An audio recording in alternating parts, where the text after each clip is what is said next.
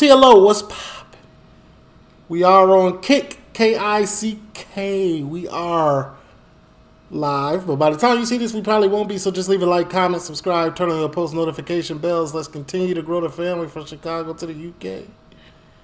We are... I forgot what I was saying. Oh yeah, this right here above us, if we go live and you happen to miss it, this is where the highlights will be and things of that nature. We also got the Discord. Discord plays a big part because you can't send links in through the chat on the Discord on Kick, so you got to send them in the Discord. And we also got the Patreon. Patreon, honestly, the most fun I have on Patreon is when there's brand new shows. 3 brand new shows. I'm having a good time. If you want to, you can. If not, that's cool. That's your loss. But let's get into this, man. The man in a Gimp suit who terrorized the village. Somebody sent me this, like, well, I think last night. They sent me a little clip, and then they sent me, they was like, there's a documentary on it. I was like, yo, okay. Let's check it out. I didn't even watch it or anything. This video on this channel tends to revolve around crimes, horror, and story. If you find, okay. I don't care about this. It's cat. Whatever it is. A man who terrorized a small, quiet village out in England while wearing a full-on rubber get-up has been being hunted by the police for several years. What does he do? What does he want? And why does he choose this outfit in particular?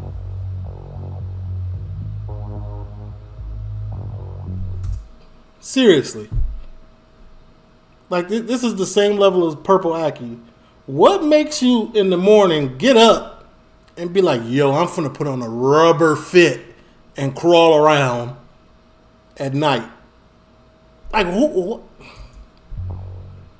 Before we move on, I'd like to give a shout out to PDS Debt for sponsoring. That's cool. Maybe you're struggling with credit card inflation. That's cool. Maybe something the free debt say care of your debt. Anyone with more than $10,000 that's cool. Bad that's cool. Debts in a fraction we still of going? Pleading the quick EBT all the way up until 2022. And now back to the content.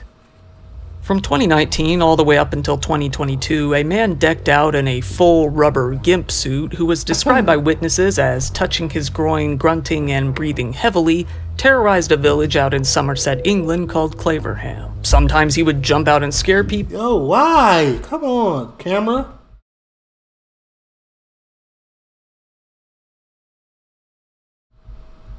Sometimes he would approach them menacingly, and sometimes he would stare through their windows in the middle of the night.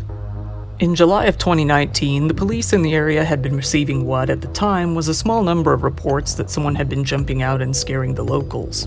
These incidents started out sounding fairly benign, even laughable, until one particular incident one Thursday night at around 11:30 p.m. that resulted in a full-on police search operation.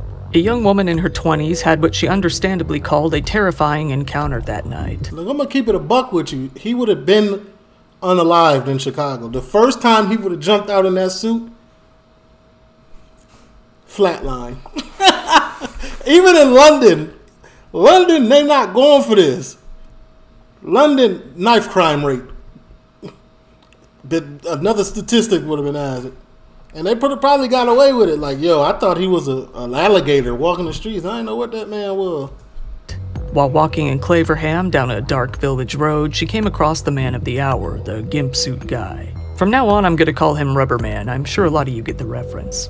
Rubberman jumped into her view, charging at her in his off-putting get-up, complete with red X's stitched over the eyes and what appeared to be a creepy grin. Fearing the worst, she decided to take out her phone and snap a quick picture of the man. I was walking along with my torch and looked up to see someone charging at me in a full black rubbery suit and managed to take a picture, she said. He kept coming towards me and was touching his groin, grunting and breathing heavily. As I tried to take a step back, he was right in front of my face and he put his leg forward. I was just trying to assess the situation in my head quickly. Everything was running through my head. I thought, this is it, I'm gonna get attacked. I was looking around thinking, oh my god. The Rubberman approached the woman more and more closely until he was within grabbing distance of her. This was when she pushed the man and screamed at him, likely something along the lines of, "Go away." After this, the man took off running backwards toward the main road, only to slip off into the night and disappear. Immediately after, she phoned the police as quickly as she could. The police, obviously concerned after hearing about such a nightmarish encounter, conducted a large-scale search in which they employed search dogs and even a helicopter to help find the man. In the end, though, this extensive search turned up absolutely nothing. Somehow this man in a rubber suit had gotten away completely unnoticed. The victim has gone on to say that the entire experience has hugely affected her. However, she chose to speak out on the incident as she was afraid it might happen again. You know what's crazy? Women in the UK can't carry mace, can't carry tasers, can't do nothing. Seeing this man coming towards them, couldn't defend herself at all. She told the BBC in an interview, "I don't want to go out. It's not just a man jumping out at me going boo. Every time I close my eyes, I just see that face." She said, "What's going on, y'all?" That's funny. Adding, "I would never forgive myself if this happened to someone else and I hadn't said anything."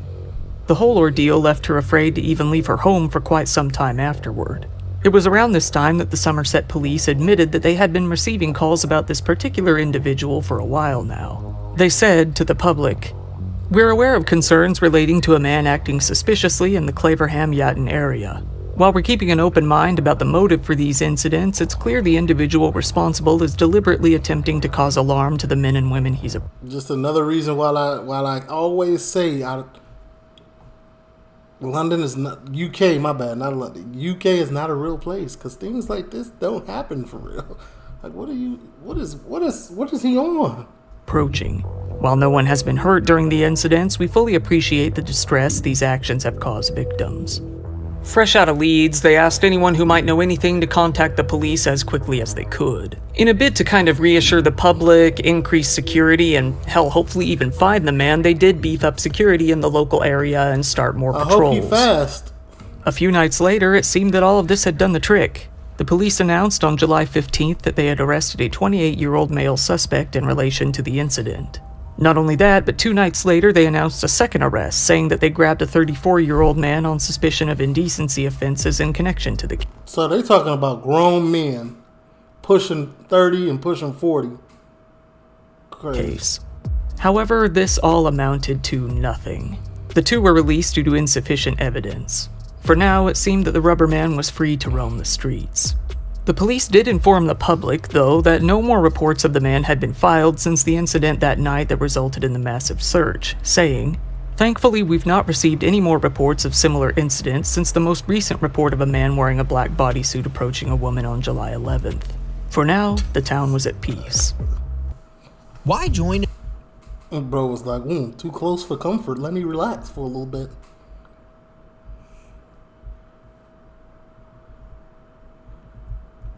I am shocked that this is a thing.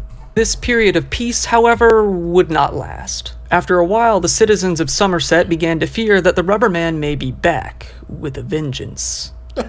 This news came after it was reported that the rubber man was once again spotted peering through windows and watching a couple in Claverham one night at around midnight in September of 2021. The cops were called, of course, but by the time they arrived at the scene, he was already long gone and they were unable to locate him. Either way, the word was out. The aptly named Gimp Man was back in action. One woman, in an interview with But wait, why do they call him Gimp Man? Is that what the suit is called, a Gimp? BBC, explained to them about how the stories of the man had traumatized her kids, saying, "I've got older children and even my kids are saying, it's the Gimp Man again. They're really freaked out by it."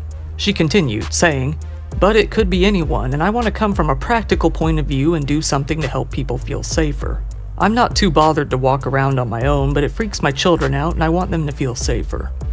Smaller incidents involving the man were reported here and there up until a much more publicized incident occurring almost 1 year later in June of 2022. This was when a 19-year-old teacher's aide and her boyfriend came into contact with the rubber man himself. It was a confrontation that would leave the both of them traumatized. The woman, named Kara, and her boyfriend got out of a taxi one night, the 26th It was a couple, a woman and a man. They were boyfriend and girlfriend. Okay. of June at around 1 a.m. and started walking to their home in the village of Yatton in Somerset. As they approached the roundabout, the boyfriend suddenly saw something in the distance, writhing around, and told Kara, "There's a man." The man in the latex suit shambled up to the two of them. He stood with his legs spread far apart, really showcasing his junk, and outstretched his arms as if he were proud.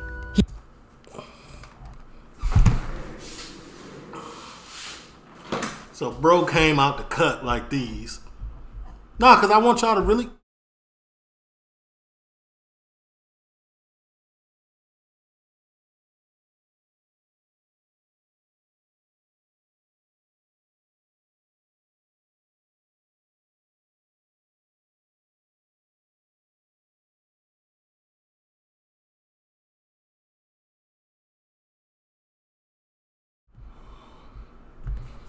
He evidently wanted to make a splash and provide the couple with a memorable encounter that night. He succeeded, with Kara saying, "I'm still really shaken up by it. I've got the image in my head of him walking towards me and staring, and I did not have a clue what his intention was. I dread to think what would have happened if I would have been on my own." Once what she described as the most terrifying experience of her life occurred, What did your boyfriend do, though? the two of them took off running toward their home and called the police. The boyfriend ran too?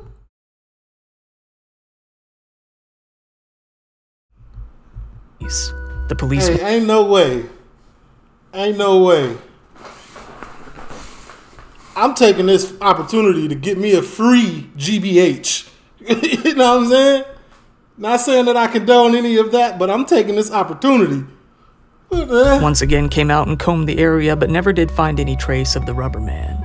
The couple described him as being 6 feet tall and slim, but couldn't provide much more information on his appearance given the full body suit. Afterwards, extra patrols I'm talking about he would have came around the corner with his meat out. I would have Mika. Oh, like, hey, listen.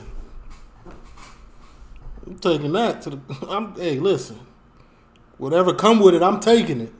Were carried out as usual, but they never did turn up anything. Allegedly.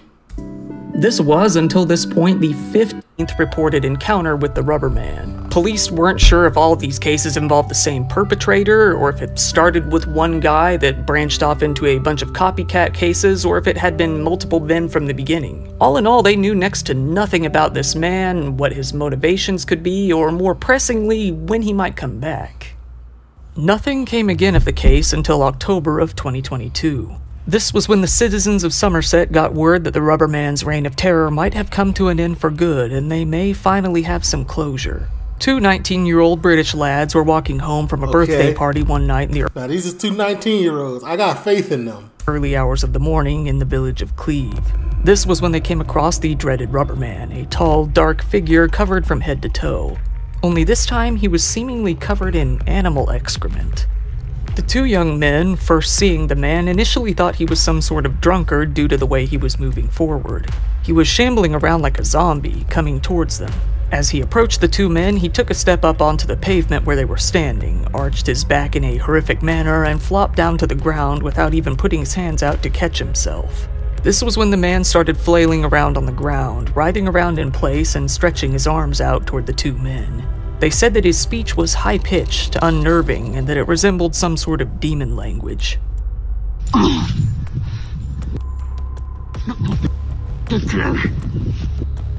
At this point, they felt that this was definitely a strange enough occurrence to take some video, and good on them for that.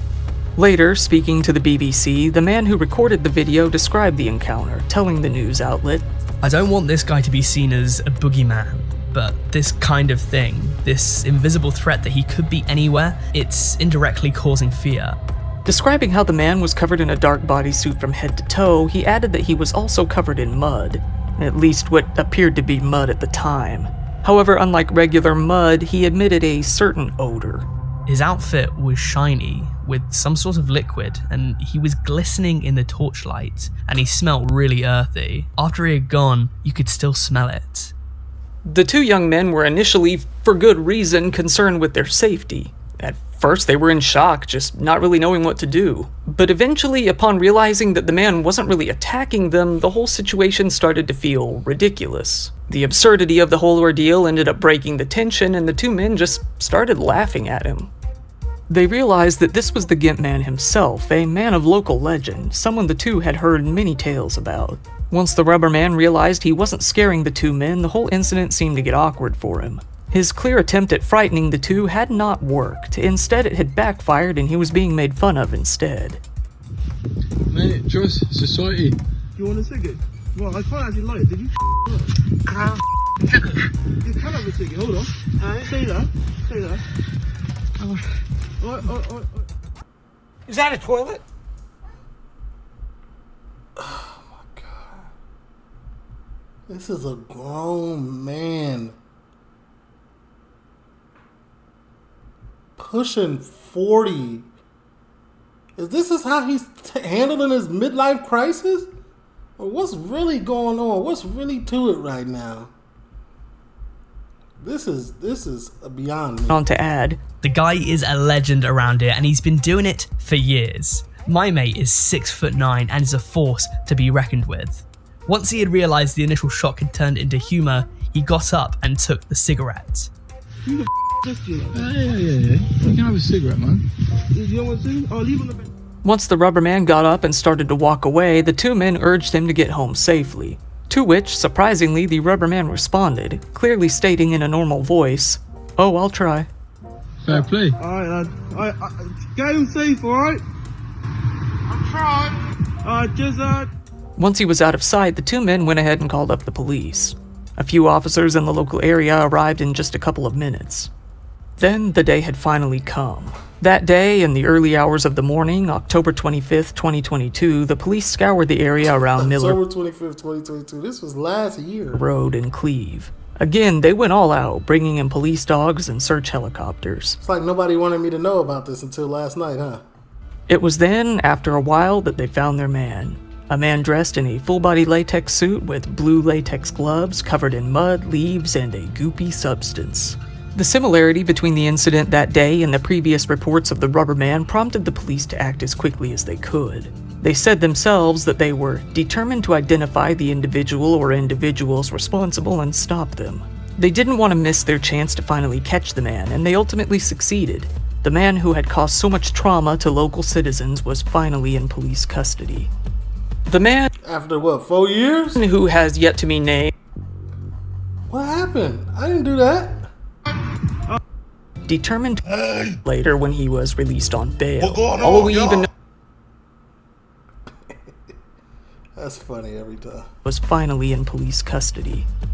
The man, who has yet to be named and may remain unnamed, was arrested on suspicion of causing a public nuisance. He was placed into police custody until a few days later when he was released on bail. All we even know about the Wait, man— why is he unnamed? He should be on like a list or something. He's almost a pedo at this point. Like, I don't know. That's the vibe I'm getting from him. And was that they said he was in his 30s, and that's pretty much it. In his 30s is enough. In your 30s, going out at night in a latex fit is crazy. As per condition of his bail, the rubber man is ordered to remain in his home between the hours of 9 p.m. and 6 a.m. and present himself to a police officer whenever requested.